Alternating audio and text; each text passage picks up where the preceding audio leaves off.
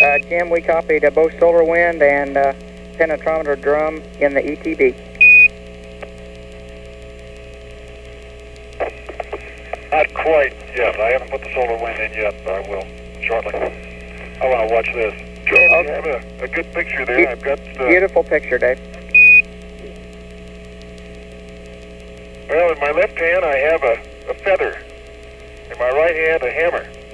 And I guess one of the reasons we got here today was because of a gentleman named Galileo a long time ago who made a rather significant discovery about falling objects in gravity fields.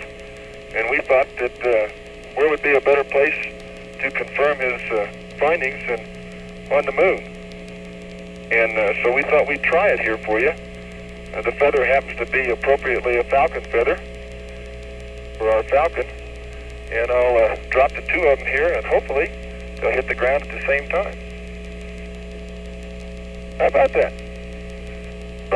It proves that Mr. Galileo was correct in his findings.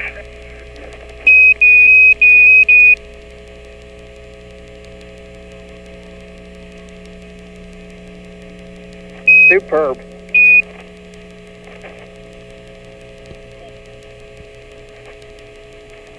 Okay, let's see, what else do we have here? Penetrometer drum, 70 millimeters, 500 millimeters, 16 millimeter maps.